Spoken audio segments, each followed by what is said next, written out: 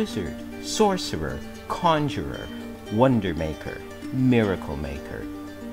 The very names invoke images of gods and demigods from times gone by and afar.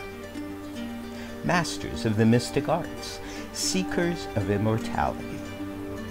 But what distinguishes the miracle maker from the run-of-the-mill vaudeville magician?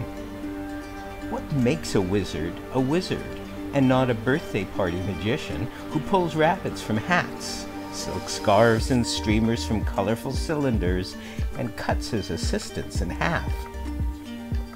The answers lay within the secret and arcane disciplines and practices of what today we call holistic arts. Practitioners of the Far Eastern healing art of yoga, of Tai Chi, Qigong, Kung Fu, meditation, divination, remote viewing, Reiki, or Ling Chi. The divine practices and disciplines of the metaphysical and the mystical. Those who seek out mastery over the outer through mastery of the inner. This is the true secret of metaphysics, mysticism, and performance magic. This is the difference between a conjurer, a wizard, a sorcerer, and a magician. This is what makes the difference between a magician simply doing tricks and a conjurer performing miracles. What is the difference? What goes on in a play, on stage, or in art and music? What distinguishes between the ordinary, between earthly existence and the divine? And is there an overlap? Can one experience the divine within the ordinary? Sure, it's easy to experience euphoria, bliss, pleasure, rapture, or even the divine within the pages of a well-written novel or prose, or even poetry, music and painting, even animation and comics. They bring a tear of joy or sorrow to one's eyes. This is the key to it all. Emotions. The ability to feel the divine through peace, joy, sorrow. The feeling of being home and safe, a feeling of familiarity. Is this the divine, and can one access it at will?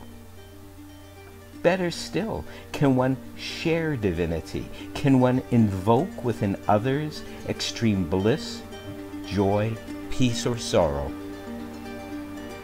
The answers lay in the works of the ancient mystics, metaphysicians, and ancient philosophers such as the Buddha and Lao Tzu. The writings and ancient knowledge within the Sanskrit language and the Bhagavad Gita, the Hindu Bible. Those philosophers who called themselves the immortals and whose wisdom may be uncovered within the pages of Taoism, the yin and yang of life, through which was birthed Kung Fu, Tai Chi, and the healing powers of Qigong, Reiki, or Ling Chi, yoga, and the complete health system, having been birthed through the sacred songs of Sanskrit wisdom. Healing philosophers and sounds that manifested through the Buddhas, giving us Tibetan healing, Zen meditation, and mind puzzles such as koans, which supposedly unlock the higher secrets of our unconscious minds. Even contemporary techniques such as self-hypnosis and mystical meditation promise us the divine gifts and knowledge of the ancients. These are all the supposed keys to healing and higher wisdom. Can a thorough, regular, and devoted practice of meditation, Tai Chi, or even yoga bring us to utter bliss, eventually improving our acting, musical, and on-stage performances? The answer lies within. Science and clinical studies have already proven a correlation between relaxation, lowered blood pressure, and increased creativity through self-hypnosis and meditation. There is little doubt today that taking the time to relax and pace yourself, along with healthy diet and exercise, will certainly increase your longevity. But will the spiritual practices, those that nurture your soul, such as yoga, meditation, and Tai Chi, provide additional benefits, increased stamina, creativity, balance, and a quality of life leading to longevity? The answer to this is also a resounding yes.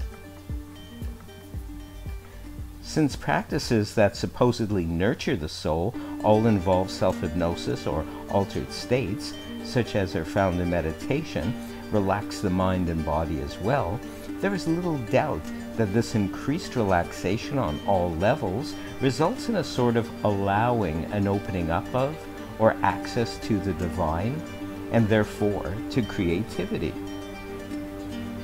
In layman's terms, you relax enough to open your unconscious mind to the wisdom and creativity that lays within it, which then seeps to the surface as ideas and inspiration. Some call this intuition or God guidance, and this wisdom may be used to solve many of life's problems. At the very least, regular and ongoing meditation will allow for an increased personal holistic evolution, that is to say, mind, body, and soul over time. Regular and ongoing meditative practices such as Tai Chi, Qigong, Kung Fu, and Yoga will result in a better you, so to speak, as well as a better performer, artist, writer, or musician. More of the real or inner you will come out, providing more of a better quality of life for yourself and for others. But that's only the beginning. In part 1, we learned that mysticism, or reaching for a higher or divine experience and purpose, will result in a better you. These metaphysical or holistic practices, such as meditation, yoga, and Tai Chi, will eventually improve not only your inner and outer well-being, but also result in you giving better on-stage performances, as well as help to increase your musical and artistic creativity and abilities, as long as you've already discovered interests and abilities in these areas, maybe even showing a modicum of talent in these areas. Science and clinical research has already proven this.